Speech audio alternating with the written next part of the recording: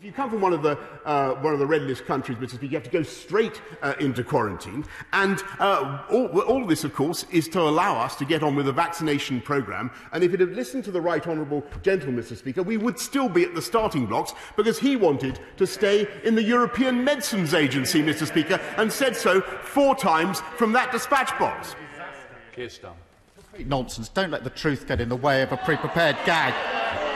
Mr. Speaker, the Prime Minister knows I've never said that from this dispatch box or anywhere else, but the truth escapes him. Mr. Speaker, he describes the current arrangements. If they were working, the variant wouldn't be in the country, the single biggest threat to the vaccine system. Prime Minister. Mr. Speaker, in respect of the Honourable Gentleman's last answer, may I advise him to consult YouTube, where he will find an answer